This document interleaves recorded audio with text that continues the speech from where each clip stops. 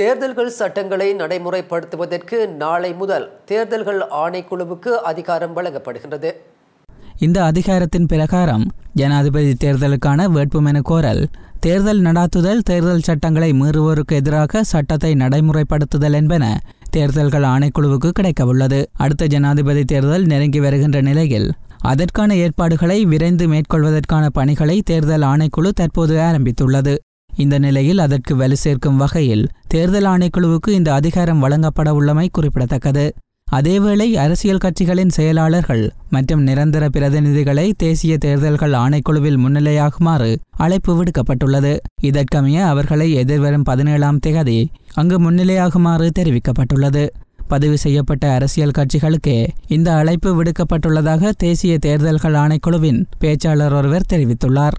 அன்றைய தினம் முற்பகல் 10:30 மணிக்கு ஆரம்பமாக உள்ள இந்த கலந்துரையாடலில் எதிர்வரும் ஜனாதிபதி தேர்தல் தொடர்பாக கூடிய கவனம் செலுத்தப்பட உள்ளதாக அவர் குறிப்பிட்டுள்ளார். இதுபோன்ற முக்கிய செய்திகளை உடனுக்குடன் அறிந்து கொள்ள ஆதவன் யூடியூப் சேனலை சப்ஸ்கிரைப் செய்யுங்கள்.